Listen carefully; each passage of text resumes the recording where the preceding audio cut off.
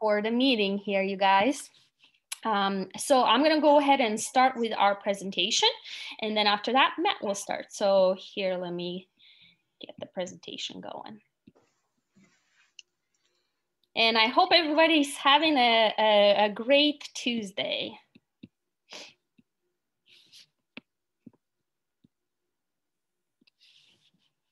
Okay. So for those of you that don't already know this, just a quick reminder, Iowa Organic Association is a nonprofit organization committed to organic education, advocacy, and community cooperation. We were established back in 2006. And our mission is to advance organic agriculture and food systems in Iowa. Our members represent a diverse community of Iowa's farmers, gardeners, food and farm businesses, and advocates and consumers for the organic movement.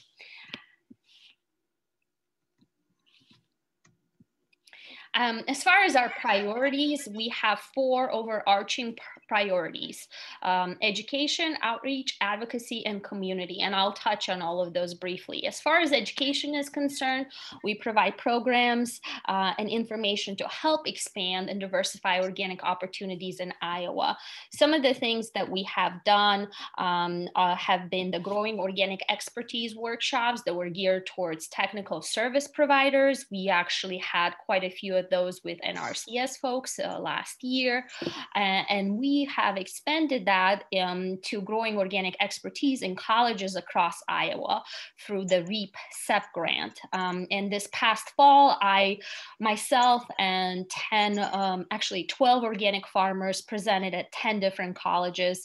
And then I am putting together and reaching out back to these colleges. And in the spring semester, we'll circle back with these professors and universities and actually have organic field days where we're inviting these students back on the farm to experience an organic farm firsthand. In addition, we created the Midwest Organic Pork Conference, and we are heavily involved in various field days, obviously webinars that you're part of, and have a variety of online resources on our website. As far as outreach, our target audience is, of course, anyone and everyone within the organic community. We participate in various conferences, trade shows, and community events. Speaking of conferences, we're actually going to be a sponsor of Practical Farmers of Iowa this week. So if you're going to be there, be sure to stop by our booth. Roz and I will be there this Friday and Saturday. Oops, didn't mean to go. Okay, and then as far as advocacy, we develop relationships with policy leaders and try to influence them and try to support our organic community. We actually met with Secretary Naig last year and are planning to revisit with him again this year. And then community, of course, you guys are part of our community, and we encourage a culture of collaboration by connecting organic experts and resources to strengthen our community. As far as resources, if you haven't seen this before, I would definitely highly recommend checking it out. It's under our resources page. It's our organic resource directory. This is a document that is available in hard copy. So if you guys would like a hard copy instead of a PDF version, reach out to me. I'm more than happy to mail a hard copy your way. But this particular document has over 900 businesses, nonprofits, educators, and service providers that basically can help anyone that is involved in the organic movement. So it serves as a valuable tool for our community to achieve growth and continued success. And then, of course, as a nonprofit organization, we heavily rely on your support. You know, if you're not a member, definitely consider becoming one. And if you have a business and would like to become a sponsor, feel free to reach out to myself or Roz, our executive director, to explore these opportunities. Thank you again for being here today, you guys, and I will stop, and then Matt can take over. All right. Am I on? Is everybody seeing me? Yeah. Okay, good. Well, thank you. It sounds like we have a good attendance here today. And I guess I thought it was interesting, the biography introduction thing that was sent out on the email. I read that. I was like, I don't think that's what I sent to Olga. What I had written was that, that I've been farming organically for 20 years. And of those 20 years, every single year has been a challenge as far as weed control. And I didn't see that line in there. But I'm not on here because I'm perfect at doing weed control, but I do find weed control to be fun. And it's something that a lot of people dread. And so I think because I do enjoy it, that means that I've had a certain amount of success with it. It's not, again, that I've been perfect, but there is enough success that I've had. And hopefully you're able to pick up a few tips with today's presentation. I guess if we go to now I have to push that button that says share screen, right, Olga? Yes. Mm-hmm. Okay, because it's just my face on there right now. Yes, correct.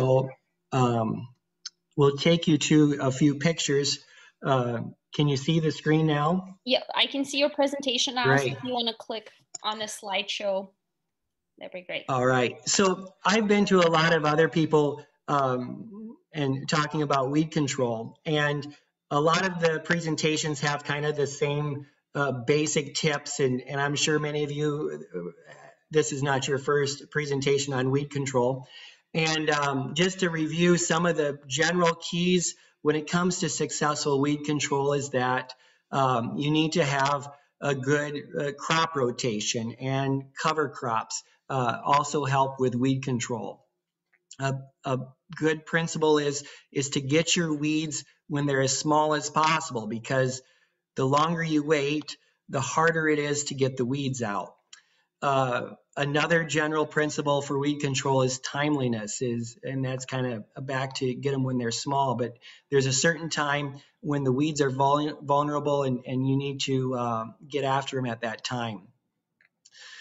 Another thing is that we do not have control over the weather, and that makes it especially challenging, because when it's the best time to cultivate or to rotary hoe or to harrow, maybe the weather isn't cooperating with us.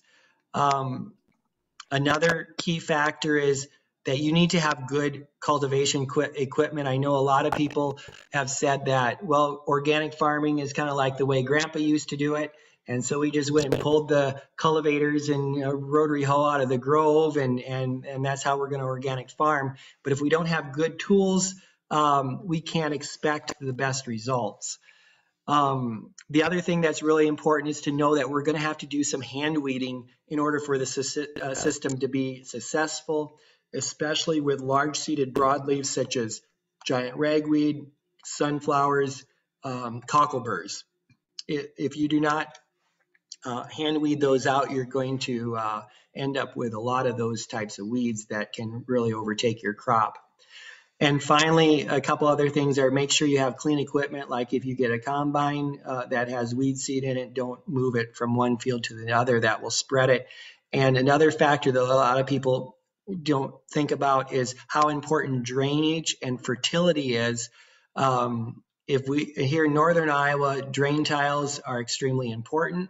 And if we do not have a field that is well pattern tiled, that's going to delay us in our timeliness. It's also going to encourage more weeds to grow in that waterlogged, compacted soil.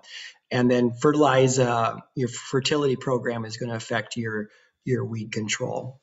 So those are, those principles that everyone talks about when we're talking about weed control.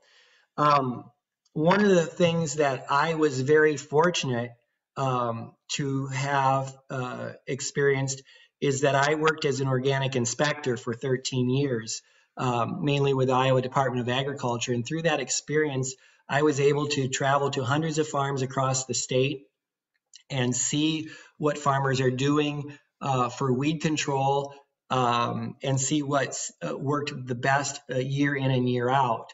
And that way I was able to learn by not making so many mistakes myself. So I'm very thankful for that. And I guess as I traveled across the state, a lot of people will think that organic farms, you can tell an organic farm when you're driving down the road because it looks like it's full of weeds. But from my experience as an organic inspector, I came to see that there were a lot of farms that did a great job with weed control. And a weedy field is not something that we can just accept as being part of the organic system. So here's a great looking cornfield, a great looking soybean field. There's also some fields that were disastrous, and we don't want to, when I saw a field like this, it was like, oh my gosh, I don't want to end up with a field like this one because we can't even see what kind of crop is in it. So I think everybody feels that emotion too, because this is the field that all your neighbors talk about when you're thinking about being an organic farmer. They're like, oh yeah, we saw an organic farm one time, and this is what they'll end up telling you about. These are some older pictures. Ron Hennings from Hartley, he did a great job. He has some organic soybeans here. Clark Tyndall from Lamar's, Iowa, did a terrific job with weed control. There's some volunteer corn that he was going to get out of that field. And you can see that right down in the row, there is not a single weed when you push the beans back. Here's another beautiful field that I saw when I was out organic inspecting. And here's Vic Madsen's farm. When I did his organic inspection, I know that Eric's been very involved in giving tips about cultivation. So I was able to learn from several farmers what worked and what didn't work. Here's a field of my corn just before harvest, and it was a good crop of corn. Here's a soybean field. My friend came and helped me do some combining, and it's not perfect. There's some foxtail that you see in the foreground, but these beans are 50 plus bushel per acre soybeans, and so the few weeds that are out there didn't do a lot to hurt with the yield. And here's another picture. So these are the kinds of things that we want to see as far as good weed control. Now, I've also had like I said, I'm not perfect at weed control, and I've had my share of disasters. This is a picture from several years ago, and I thought I would try to, they talk about the benefits of planting early, and I tried to plant my corn the first week of May, and I wasn't able to do as good with the weed control, and so I ended up with this disaster of all these lamb's quarters, and there's some foxtail there in my cornfield, and I tried to cultivate and clean it up the best I could, but I couldn't. So I certainly have not done everything perfect. This was a yield map from the field, and I was really embarrassed by it and felt terrible that it wasn't better than what it was, but we still had good yielding crop, and it shows, I don't know, it was a good, 160 bushels per acre or something, so it wasn't bad. My side screen is like in the way. I can't see my. All right. So my weed control program is that what I found to work best is that I want to kill multiple flushes of weeds prior to planting. And typically what that looks like for my system, if I'm starting with corn, is I will, first of all, I'll start with this and say that my crop rotation is corn, then soybeans, then corn, and then oats with alfalfa and clover. And so after, and the oats and alfalfa and clover, the weed control is easy. I don't have problem in that. The key there is that you plant your oats early because oats germinate at like 42 degrees soil temperature, and foxtail and a lot of these other weeds grow at 50 to 60 degrees soil temperature. So if we can get those oats in early, they can start growing before the weeds do.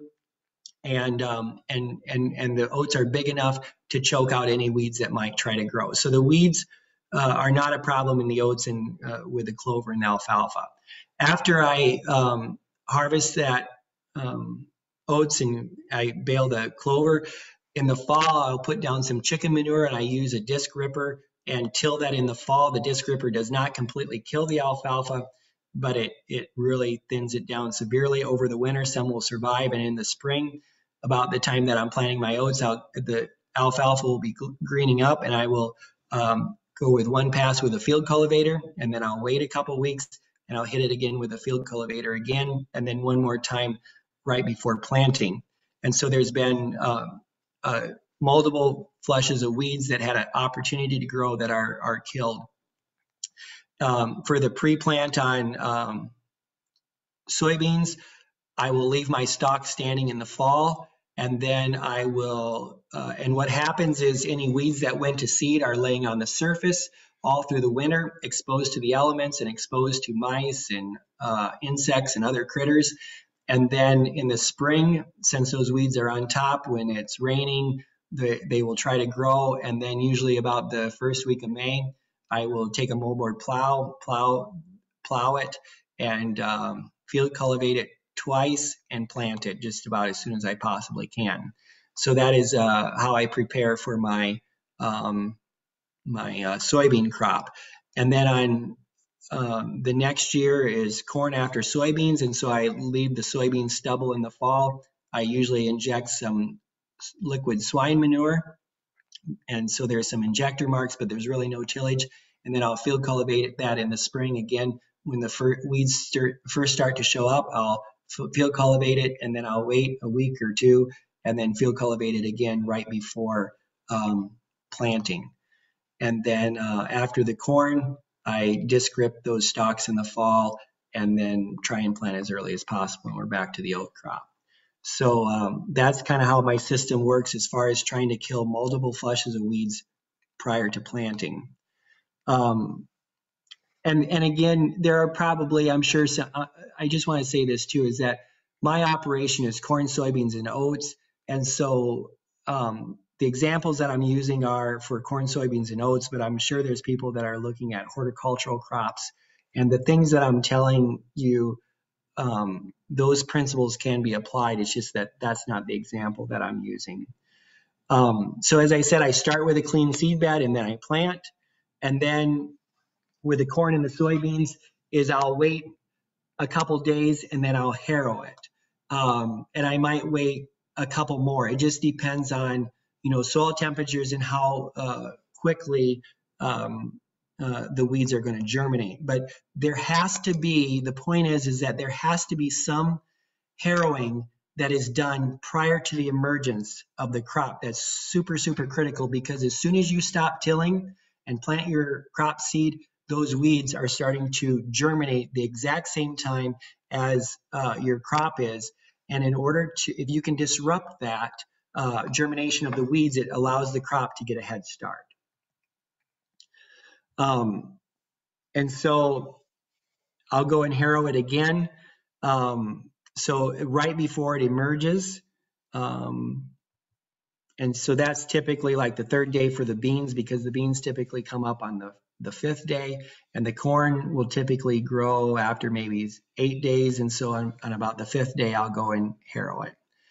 After the crop has emerged, I'll either use a rotary hoe or a long tine harrow. And I have the Treffler harrow is the one that I have. I have a, and the Treffler harrow is what I use for this pre-emergent harrowing. And the rotary hoe I have is a Yetter rotary hoe. After I'm done harrowing, I will cultivate the crop 2 to 3 times. And there's multiple passes with a harrow after the crop is emerged, or the rotary hoe. It's usually 2 or 3 passes total with that. And then after I'm done cultivating, I will go out and hand weed out in my soybean field any weeds that are sticking up. And in the cornfield, if there's any ragweeds that I have, I want to make sure to get those hand weeded out just so they don't go to seed. The other thing that's not true of my operation, but I noticed this like with working with the Madsons and and Ron Roseman and Paul Muggy, is those guys are very successful organic farmers, and they use a ridge till system, and it's a really nice system. It's just that I don't have the equipment for it, and my system is working. I guess equipment is a big investment, and so I've never gone to that system, but it's something that is good to think about if you're, it's just something to consider. The other thing with weed control that I'll mention is flaming. And a lot of people like flaming, but I don't have a flamer. I've never used a flamer. And so it's just not part of my system. It's something that takes a lot of experience, and I have never decided to try it. I've been felt that I've been successful without it. One other thing is there's this electrocution of weeds, and I've never used that either. But this year I tried something different, and instead of moldboard plowing my corn stalks before I planted soybeans, somebody talked me into just using the disc ripper because it's faster and no dead froze, and you can get it done in the fall. But it ended up that the corn stalks interfered with my weed control, and I had more foxtail, and so I tried to rent one of these electrocutors, and it was fun to watch it, and it was fun to see how the field looked a couple days later. But I would, and I know that they have their place. I guess they're really good on water hemp, but it's more of a rescue type treatment, and the damage has already been done by those weeds. You might prevent some weed seed set, but my strategy is to focus more on preventing the weeds from becoming a problem rather than trying to go in afterwards and solve a problem. So this is kind of the specifics of what my weed control program looks like and how I go about doing that on my farm. There are some important, well, I guess on this slide, what I want to show you is, well, there's different things that a buffalo cultivator for a ridge till farmer, and the flaming up here. But this guy right here is the mouse, and I'm sure many of you have heard about Matt Liedman and the work at Iowa State he's done, and how many weed seeds are destroyed by the little critters on our fields. And so we want to try and help them out, because it's not all up to what we do. We have these helping hands, and we want to make sure that we're taking care of letting that system work. And that's why I do not plow my corn stalks in the fall, is because leaving my soybean stubble in the fall is because by leaving those weed seeds on top, we let the critters get after them. It's important to understand crop development. And when I talk to you about how important it is to have some pre-emergent tillage happening before that crop comes up, we want to make sure that we don't destroy the crop. And corn and soybeans emerge differently. The first thing about corn and soybeans is the planting depth. And because they're big seeded crops, I like to plant the soybeans about 1.5 inches deep, and I like to plant the corn 2¼ inches deep. And the main weeds that I'm dealing with are giant foxtail, water hemp, velvet leaf, lamb's quarters. Those are the main weeds that I have to deal with on my farm. I have a few giant ragweeds, but like I said, I try to keep very good tabs on them and make sure none of them go to seed. And those seeds do not last for a long time. But it's these velvet leaf, their seeds last for 50 years and 50 years in foxtail seeds. It lasts a long, long time. And so you just can't hand weed out all your foxtail.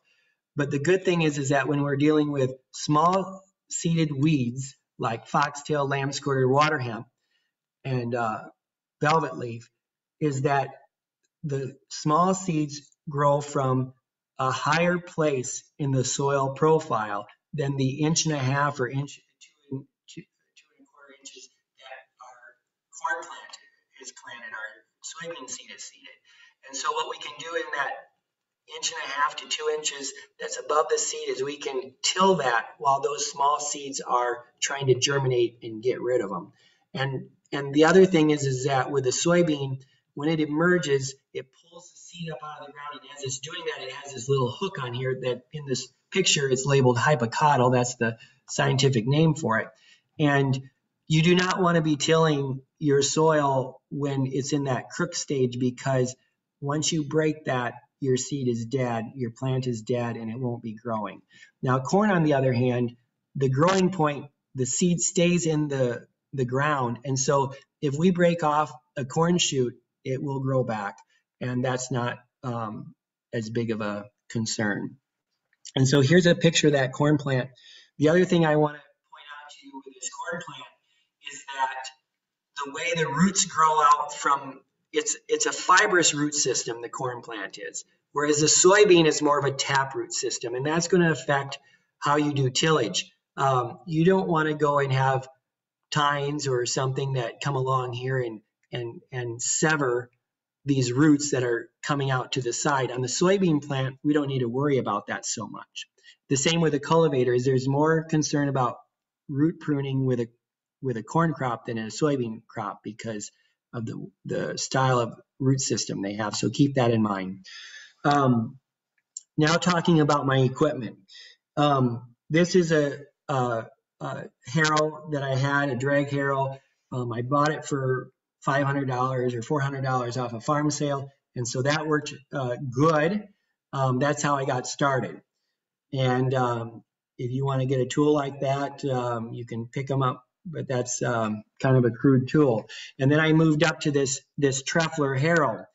And the thing about this tool here is it just drags across the ground. You have no control over how deep it's going.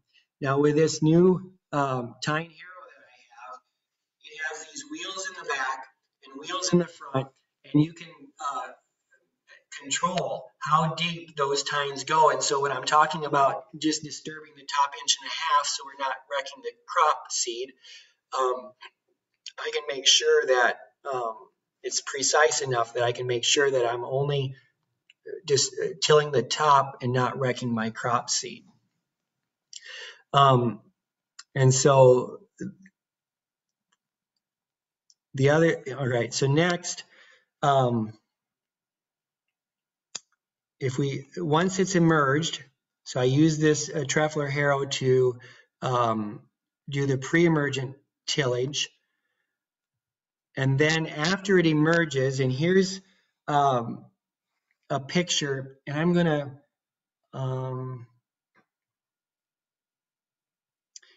well, there's another thing I would like to show you. Can I get out of, there we go. So I think you can see this screen right here. This is my soybean field, and there is a line, if you can see my mouse, my arrow, right? There's a line on the right-hand side. You can see lots of foxtail weeds. Like I said, foxtail is my biggest weed problem. And on the left, it has been tilled. So what I did for this soybean field is I, did the harrowing before the crop emerged, and then there was a rain that came, and it pounded the soil down, and it kind of crusted over, and it was hard. So, and I was out of the field for a few days. I kind of got behind, and so what I did was I used the rotary hoe to kind of break up that crust. But you can see that there's still weeds there, that the rotary hoe didn't take the weeds out because the rotary hoe works differently than the harrow does. And then I came back after I did the rotary hoe, and I used the tine harrow, and that's what's on the left. You can see that it took that out. And we'll just, here is I don't know if this video will come through on the on your Zoom meeting, but here's what it looks like. It looks nice on my screen. I hope it looks good on yours. Are you trying to share a video, Matt? Is this the video you're sharing on slide 26? No. Do you see the harrow, Olga, or not? You are on slide 26 right now. Is it? All right, we'll go back to slide 26. So apparently that didn't. What are you trying to show us? Are you trying to show us 27?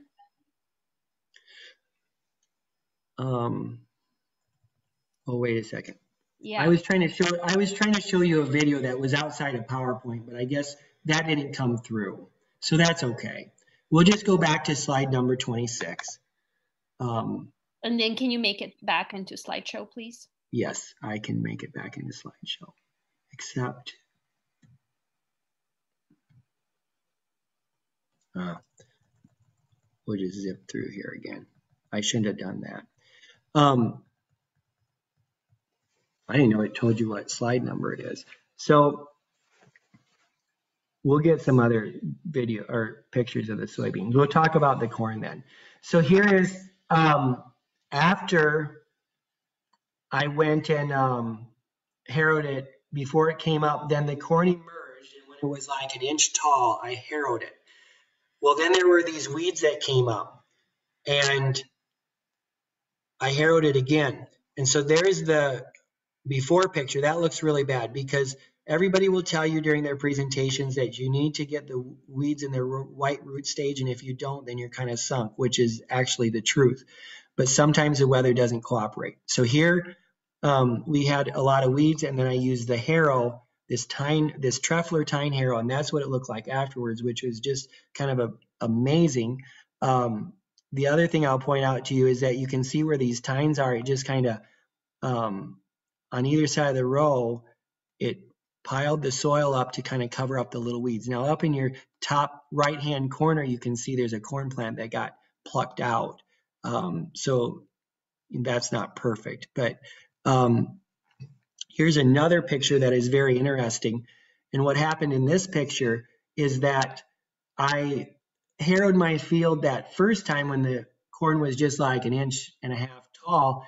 And then I got to the edge and off to your right, I had 8 rows left, and my harrow is 60 feet wide, so it takes 24 rows. And so I would have to drive across the field only taking 8, and then I was going to end up on the far end of the field, and I have to drive back. And I thought, wow, I don't want to, that just seems like a waste, and it doesn't really look like I'm doing a whole lot with this harrow. I'm just going to leave these 8 rows untouched. Well, when we came back 5 days later, you can see what the harrow did because on the right-hand side is so much more weedy. And off in the distance there, you see my tractor, and I'm coming with the harrow the second time. And here is a picture from the back side, and you can see that same dividing line up front, where off to the left now is weedy, and off to the right is where it is just a little bit weedy because it was harrowed one time. But look at what has happened behind the harrow. It's like cleaning it all up, and so I'm just amazed by this. This is what the harrow looked like after I picked it up in the weedy area. It just pulled all these weeds out. This is the Treffler harrow.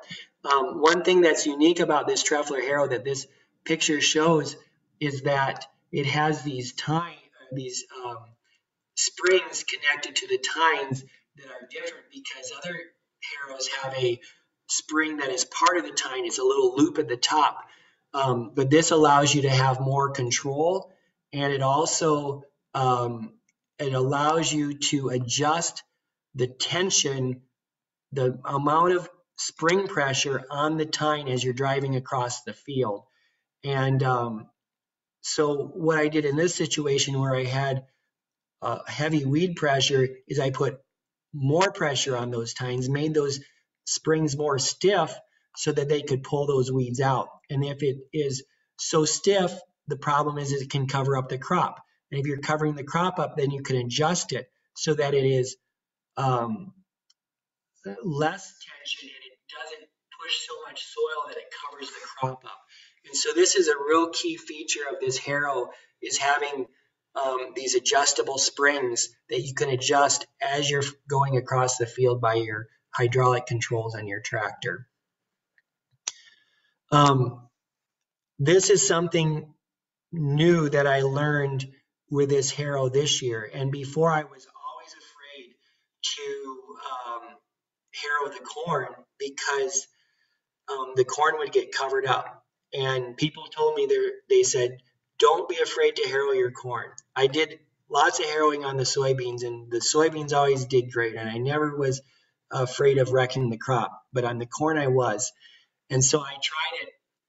I just went out there with a harrow this spring, and I harrowed it when it was like 2 inches tall, and I was covering up corn, and I thought I'm going to have to replant it, but I had enough time in the season. I just accepted it. It might wreck it. I'll have to replant it. But what happened was, like, I didn't look at the field for 4 days, and I came back and then I looked at it, and the corn that was covered up, most of it was growing up out of the soil, but there were still some plants that didn't make it. And with corn, it's important that you have a picket fence stand.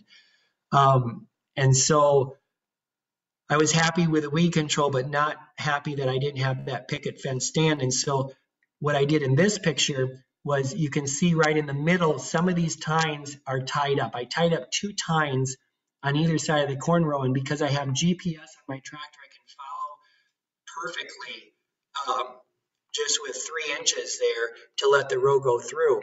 Um, and what is better is to actually tie up like about 3 or 4 tines, because I showed you how the corn roots come out to the sides, and those tines are too close, and it did prune off some of the corn roots, and then the corn will get a little floppy. Fortunately, it grew back, but you would be better off if you tied up about 3 to 4 tines instead of just 2. But that allows your corn in the row not to get covered up, and it almost works like just a tiny, it's like a tiny little cultivator with all these little shovels. And again, in the beans, I just leave them all down. Now, you saw in this picture, I have my wings folded up, and the reason again is because I tie those tines up, and I have a 16-row planter, and my harrow is 60 feet.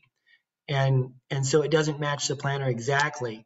In this picture, I have those wings folded up, because when the wings are folded up, it's 40 foot, and it follows the 16-row planter perfectly. But in the beans, I leave it all unfolded, or pre-emerge, I leave it all unfolded. So that's, most people have the exact same size harrow as their planter, but that's what I can do with mine. This, in the soybeans, this is a picture of the biggest soybeans that I can harrow. And so the soybeans, I basically do the same thing as the corn. But one of the key things with the soybeans is that I will go and harrow it, and when they're real little, and then when they start to get that first trifoliate leaf, they're big enough to cultivate, and I cultivate them, and I have the shovel set 4 inches apart. And then there's that strip of soil that's 4 inches wide, so it'd be 2 inches on either side of the soybean plant, and it's loose, but there might be some weeds that are in there, but they're not pulled out. And so after I cultivate that first time, I will go back like the next day and run that tine harrow through it to get that 4 inches of soil that has been loosened by the cultivator, but the weeds have not been uprooted, and the tine harrow will pull those weeds out. And then this field here, I actually did one more time when the soybeans were, because like I said, first cultivation is when they're just getting that first trifoliate. These are much bigger than first trifoliate, but there were some little weeds that were coming in the row that my cultivator didn't get, and so I used the harrow one more time to get those little weeds out of the row, and it's a beautiful field of soybeans. Of course, there's a picture of a rotary hoe. Mine is a Yetter. We talked about the rotary hoe there. There's Vic Madsen's Buffalo cultivator.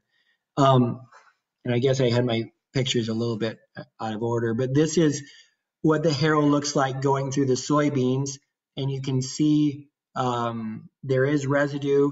Some people will talk about the residue being a problem, and it will take some, but you don't want to have a tremendous amount of residue because it can plug up. And so I make sure that my tillage system prior to planting has sized up the residue to allow it to get through this harrow.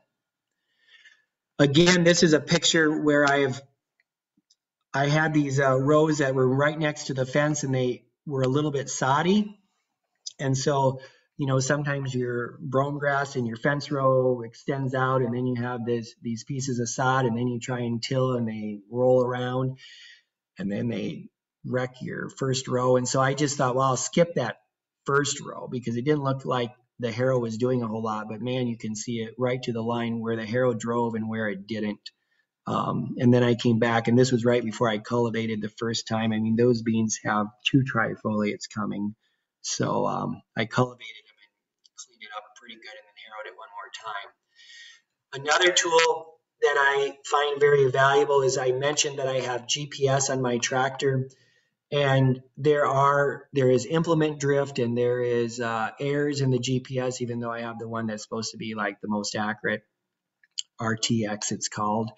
But I have this sliding hitch on my cultivator, and that allows me to fine tune the cultivator to make sure it's very precise. So that is something I'd recommend. The other thing I've done, and this is later in the season, but I learned this from the Amish people, and during organic inspection, they're showing me their cultivator and telling me how wonderful it is, because they said, you tractor farmers, you have to, steer your tractor, but our horses, they know right where to go. We don't, they just can follow the row, and then we can focus on watching the cultivator, and they have these little levers on their feet, and they can slide the cultivator from side to side. And so then I thought, well, I wonder if I could do that. So I put somebody in the tractor, and I let them drive so I wouldn't have to steer it. And then I sat on the back of the cultivator and just watched the cultivator, and had and there's actually whiskers that go with this navigator system, but there's a margin of error with that too. And so I could set my shovels in even tighter than I could with those whiskers and steer it and do a better job getting up close to the row, which I think is really important. Oh yeah, and then you want to have good support from your spouse. So this was when I first started organic farming, and look at all those buttonweeds that we had there, but they make a nice little heart-shaped leaf. So you want to have somebody that loves you, can handle you being out there cultivating and rotary hoeing and harrowing when it's their birthday. So anyway, that brings us to the conclusion of my explanation of my weed control system, sharing of my slides. And so I assume, Olga, you have some time for some questions, or maybe some questions have come up. Yes, there are some questions that have come up. You're welcome to stop sharing the screen if you'd like. That way we can good. Yep. Thank you so much for the wonderful presentation. That was extremely helpful, I'm sure, to many. So we'll go ahead and get started with questions. Bruce Fields has a question. He said, do you have any experience with cutting weed seed heads off after they make it above the soybean canopy? I'm thinking of one made by Menguzo that's attached to the 3-point behind the tractor and is essentially a long unfoldable sickle bar. Mm-hmm. Yeah, and I guess I've not used that type of equipment, but what I've done is,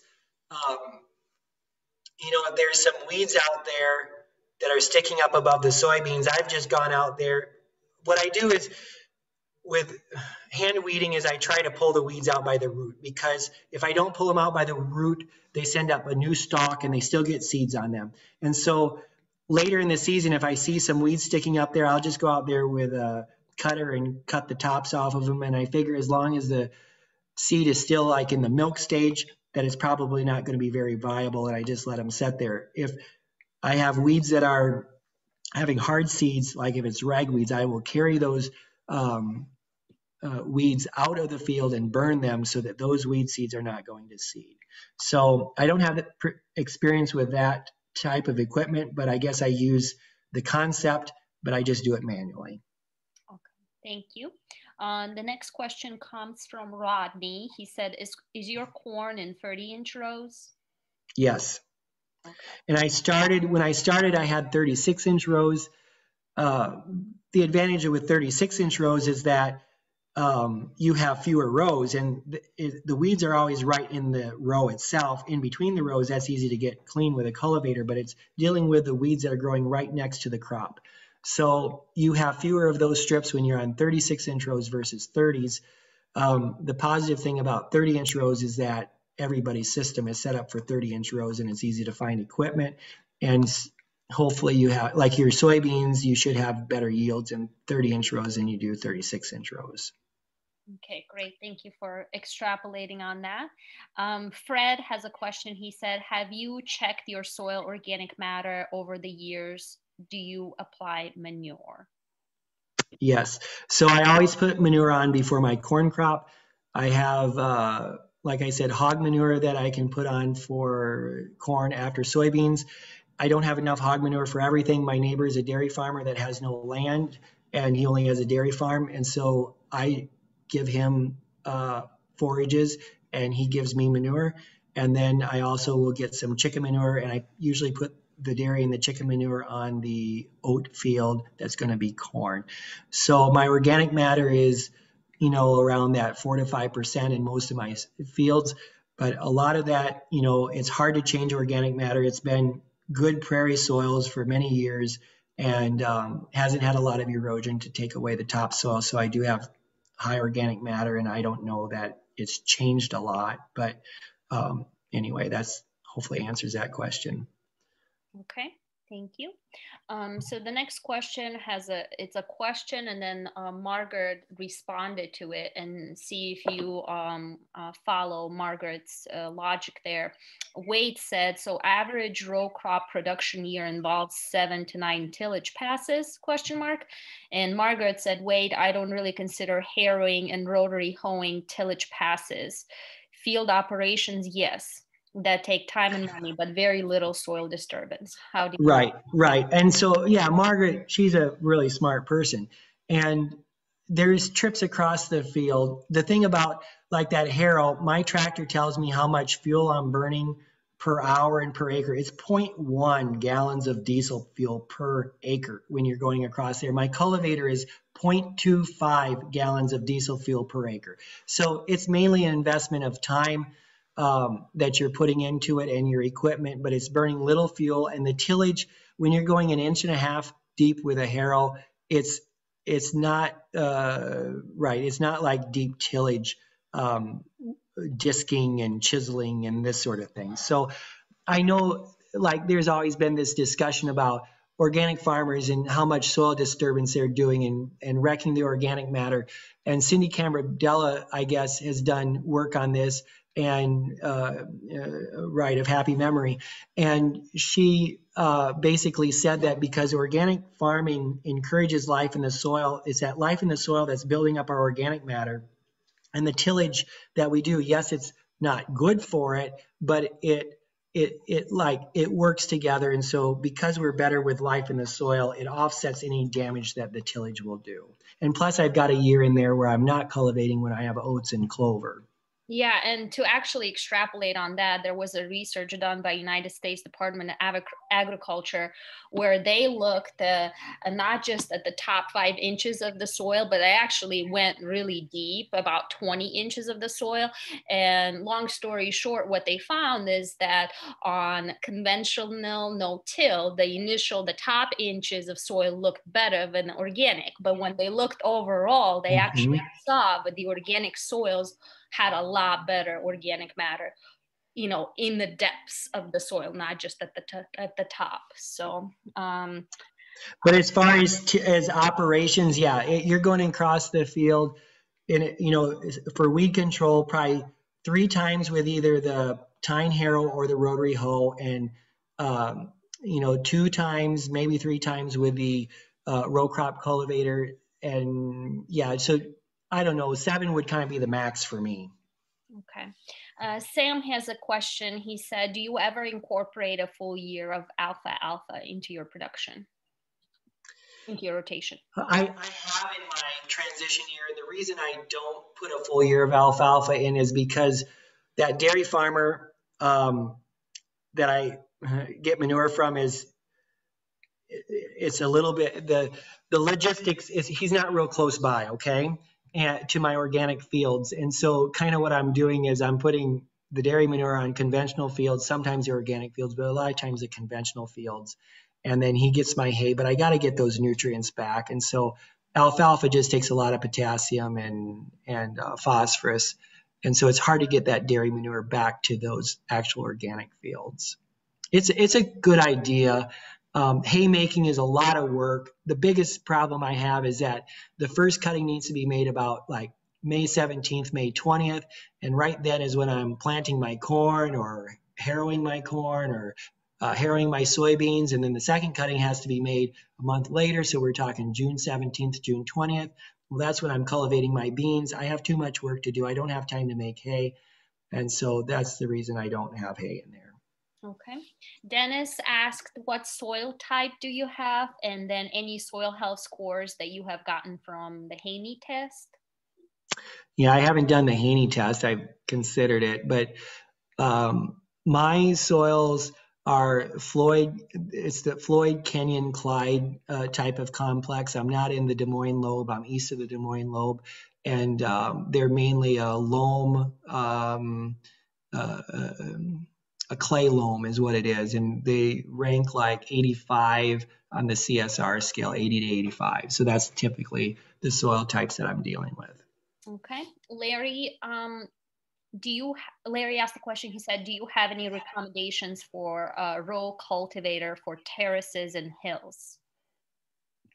Yes, I think the best kind of row cultivator in terraces and hills is, and the simplest thing is if you can get a front mount cultivator, because you can see where you're going. When you have a rear mount cultivator, as you steer the tractor, the rear of the tractor swings around and it's hard to keep the cultivator on the row. Now those guidance systems with the whiskers can't help with that. But if you want to, there's 12 row front mount cultivators. That seems to be the best when you have terraces and hills. You can have 6 row, 12 row, 8 row, whatever you want. Okay. Sam has another question. He says, how do you manage N for a second corn crop after soybeans? So right after your soybeans, the clover and alfalfa produce probably 100 pounds of nitrogen after the oat crop for the corn. So I have a good start on the nitrogen there. On the soybeans, you might get 50 units of nitrogen from that soybean, as that is a legume. And so then my hog manure, I'll put on about 5,000 or 6,000 gallons per acre of hog manure, and that gets me up to around 200 units of nitrogen, counting the credits that I have from the soybean crop. Okay. Somebody has a comment here, says, great work, Matt. Thank you for sharing. Do you also use any organic herbicides? No, I don't. No, I don't use any. The only inputs I purchase are seeds and the chicken litter when I don't have enough hog manure and dairy manure. Okay. Otherwise, I don't buy anything other than seed. I don't buy any. I really don't. That's awesome. Matt has a question. What speed do you run with your tine harrow? So there's people that'll tell you all different speeds. Before the crop comes up, you can go 7-8 miles an hour because you're not hurting the crop. The way I like to run it when I am in the crop that is emerged is I go about 3 to 3.5 miles per hour, and I'm taking 60 foot at a time, which I think turns out to be like 22 acres per hour. So I'm covering a good amount of ground, even though I'm only going 3.5 miles per hour. Okay, great. Raphael asked if the presentation will be available after the webinar. Yes, it will. It'll be available on our YouTube channel. Definitely check that out. I'll also be sending a link to everybody that RSVP'd, so I'll stay on the lookout for that. Sam has a question. He says, can you expand on your cultivator selection for each crop? Do you use the Case IH C shank for most operations in combination with your tine weeder?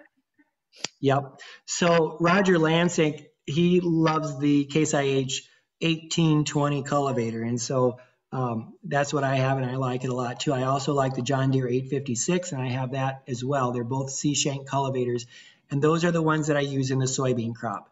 And I use them.